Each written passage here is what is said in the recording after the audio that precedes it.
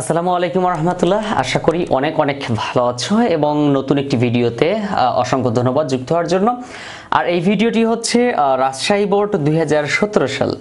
এই প্রশ্নটা আমার মনে হয় তোমার সামনে বোর্ড প্রশ্নে বা বোর্ড পরীক্ষায় যদি এই প্রশ্নটা থাকে তাহলে আমি কনফার্ম যে তুমি এটা অ্যান্সার করবে না, কারণ এটা আসলে অনেক ভেজালের মতো দেখি মনে হয়।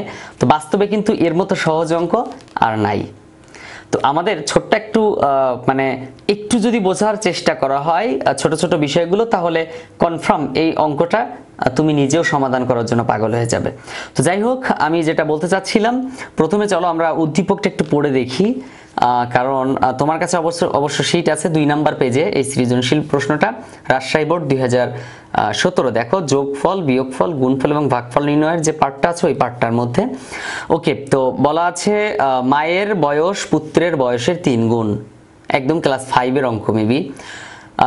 পিতার বয়স মায়ের বয়স অপেক্ষা 5 বছর বেশি, পুত্রের বয়স x বছর হলে মায়ের ও পিতার বয়স নির্ণয় করার জন্য অ্যালগরিদম লেখো। তো অ্যালগরিদম হচ্ছে কোনো সমস্যা যদি ধাপে ধাপে সমাধান করা হয় তাকে বলা হয় অ্যালগরিদম। আর কোনো সমস্যা যদি চিত্রের সাহায্যে প্রবাহ দিক সংগ্রহ প্রদর্শনের মাধ্যমে যদি সমাধান করা হয় তাহলে ফ্লোচার্ট বলে। এবং সি প্রোগ্রাম একটা নির্দিষ্ট ভাষা, তো সেটা তুমি জানোই। এখন আমরা ওই বিষয়ে আর কথা না বাড়াই, এখন আমরা মূল আলোচনায় আসি। আমাদেরকে এখন অ্যালগরিদম নির্ণয় করতে হবে। খুব ভেজালের একটা অঙ্ক, খুব সহজভাবে করে দিতে হবে এবং এমনভাবে করতে হবে যেন তুমি নিজেও জাস্ট অবাক হয়ে যাও যে এই প্রশ্নটা এত সহজ কেন। ওকে, তো চলো আমরা একটা কাজ আগে করি। আমরা যদি 3 জনের বয়স নির্ণয় করার জন্য অ্যালগরিদম নির্ণয় করতে চাই, অ্যালগরিদমই করতে চাই, 3 জন না, সরি, মায়ের এবং পিতার বয়স 2 জনের বয়স যদি আমরা নির্ণয় করতে চাই তাহলে আমাদেরকে আগে শিওর হতে হবে যে এদের আসলে বয়সটা কেমন বা কি, সেটা আমরা আগে নির্ণয় করে নিব, তারপর আমরা সমস্যা সমাধানে যাব। তো আমি এই পাশে না হয় প্রোগ্রামটা লিখব। আগে বলে রাখি, এটা হলো রাজশাহী বোর্ড 2017, রাজশাহী বোর্ড 2017 এবং এর প্রশ্ন হচ্ছে গ নাম্বারটা। ওকে, তাহলে আমি যেটা বলতে চাচ্ছিলাম সেটা হচ্ছে আমরা কি নির্ণয় করব। আগে আমাদের সবচেয়ে গুরুত্বপূর্ণ বিষয় নির্ণয় করার যে আসলে 2 জনের বয়স একটু নির্দিষ্ট করে নেওয়া। তো এখানে যেহেতু বলা আছে পুত্রের বয়স x বছর, x বছর, এতটুকু তো বুঝেছো? পুত্রের বয়স x বছর এবং এটা উদ্দীপকে লেখা আছে, ওনারা লিখে দিয়েছে। দেখো, লাইনের মাথায় লেখা আছে পুত্রের বয়স x বছর। এখানে কিন্তু কোনো প্রকার না বোঝার কিছু নেই, আমি লাইন বাই লাইন বোঝানোর চেষ্টা করে যাচ্ছি। তারপর বলা আছে যে মায়ের বয়স পুত্রের বয়সের 3 গুণ, তাহলে মায়ের বয়স কত? তাহলে আমরা এখানে লিখব কি, মাতার বয়স 3x বছর। কেন 3x বছর? ওই যে লেখা আছে মায়ের বয়স পুত্রের বয়সের 3 গুণ, পিতার বয়স মায়ের বয়স অপেক্ষা 5 বছর বেশি হলে। তাহলে আমি এটা একটু লিখে দেই, পিতার বয়স মাতার বয়স অপেক্ষা 5 বছর বেশি। এজন্য সুতরাং বলবো, সুতরাং পিতার বয়স 5 বছর বেশি, মানে মাতার বয়স এইটা, এর সাথে 5 বছর আমরা যোগ করব। এটা ইংলিশে লিখি। ওকে, 5 বছর। তো আমরা আসলে এই এত বড় জিনিসগুলো নিয়ে কিন্তু আমরা কাজ করতে পারবো না অ্যালগরিদমে, এজন্য আমাদেরকে এটাকে একটু ছোট ছোট নাম দিয়ে নিতে হবে। তো আমরা কি বলতে পারি, ধরি আমাদের পুত্রের বয়স তো একটা সিঙ্গেল আছে, এজন্য এটা নিয়ে কোনো মাথা ব্যথা নেই আমার, এটা xই থাকবে, কিন্তু মাতার বয়স আমরা m ধরবো, যেহেতু মাদার্স নেম, তো আমরা m ধরবো। ধরি মাতার বয়স m = 3x, মানে 3x এর কাজ করলে যে মানটা পাবো সেটা হচ্ছে m, অর্থাৎ মাতার বয়স। পিতার বয়স এবং পিতার বয়স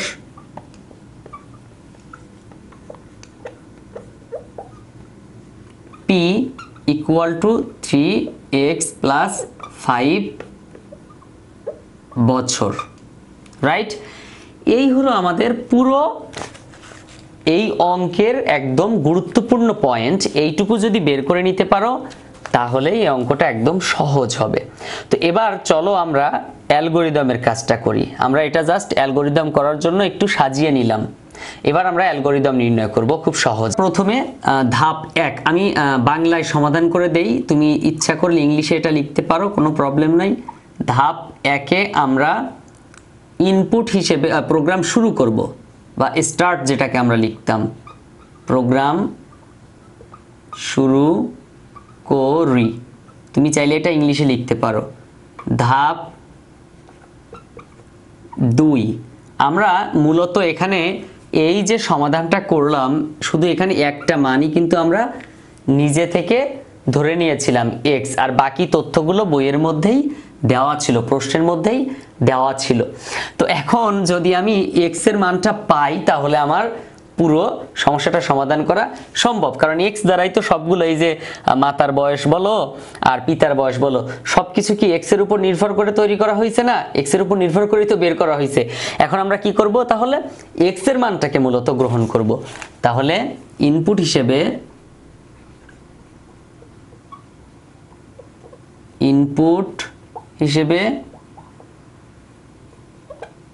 x বছর নেই, মানে x কে বছর হিসেবে গ্রহণ করলাম। ধাপ 3-এ আমরা দুটো বয়স নির্ণয় করব, একটা হচ্ছে পিতা এবং একটা মাতা। তাহলে আমরা লিখব m ইকুয়াল টু 3x নির্ণয় করি।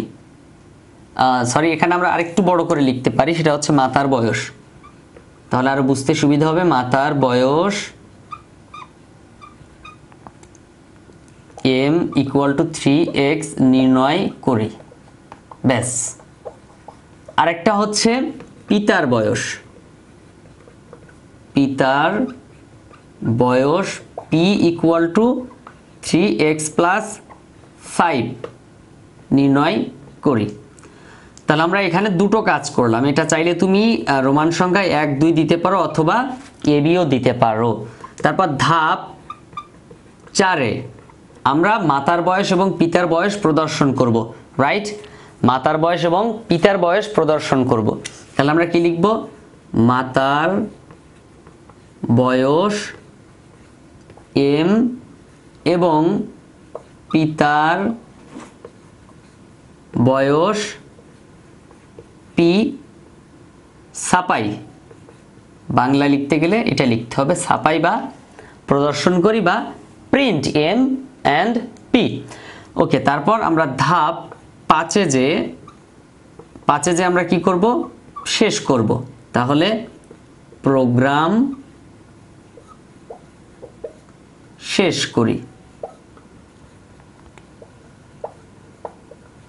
এই হচ্ছে আমাদের অ্যালগরিদম এবং এর ভিতরের যত কাজ ছিল সব। তাহলে প্রথমে আমরা প্রোগ্রামটা শুরু করব, ইনপুট হিসেবে x এর মান গ্রহণ করব, মাতার বয়স m ইকুয়াল টু 3x নির্ণয় করি, পিতার বয়স p equal to 3x plus 5 নির্ণয় করি, মাতার বয়স m এবং পিতার বয়স p ছাপাই, তারপর হচ্ছে প্রোগ্রাম শেষ করি।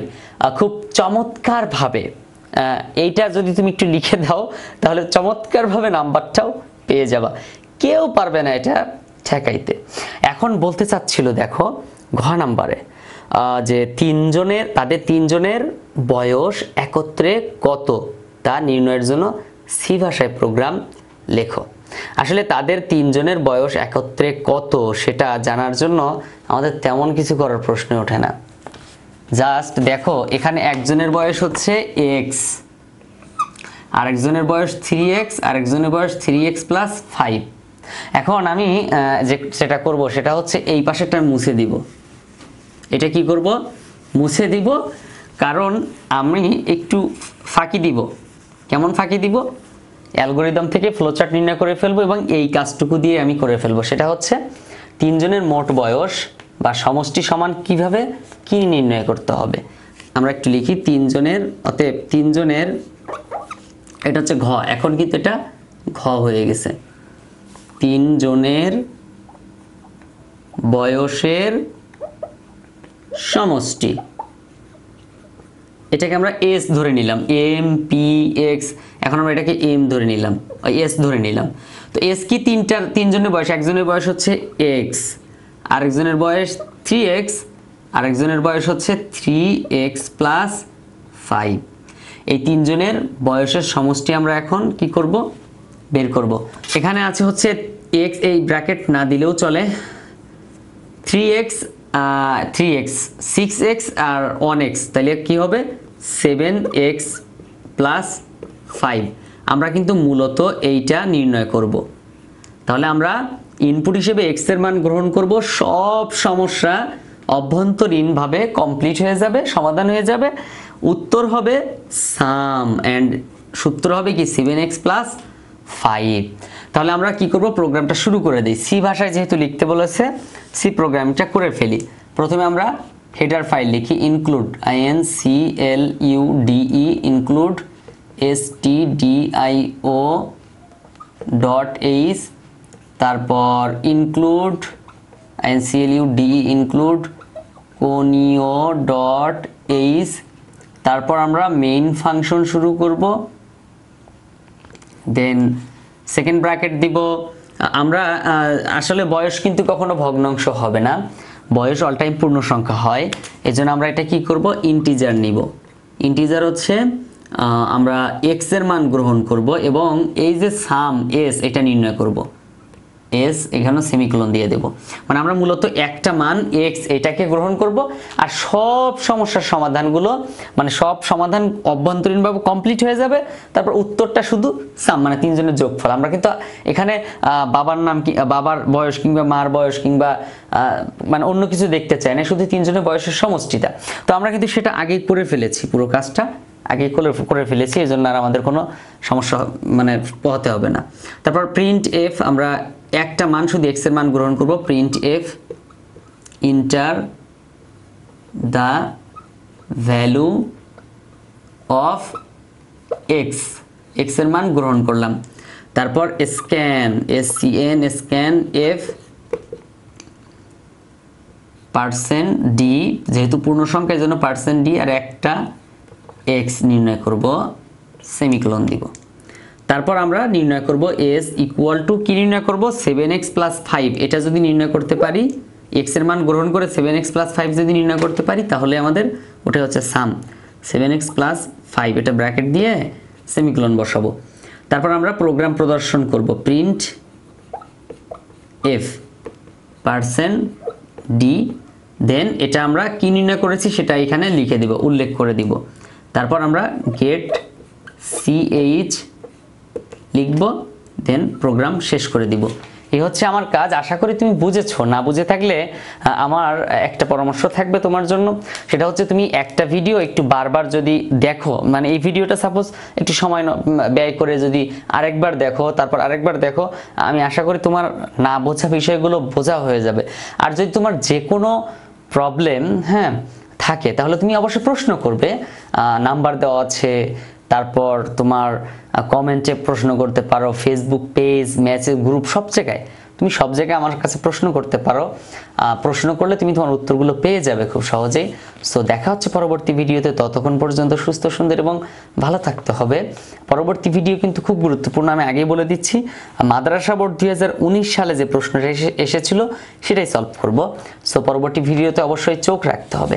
তুমি যদি এই ভিডিওতে প্রথম হয়ে থাকো, তাহলে ভিডিওতে একটা লাইক দাও, মতামত থাকলে তা কমেন্ট করে জানাও। আর তুমি যদি আমার চ্যানেলটি সাবস্ক্রাইব করে না থাকো, তাহলে এখনই সাবস্ক্রাইব করে ফেলো।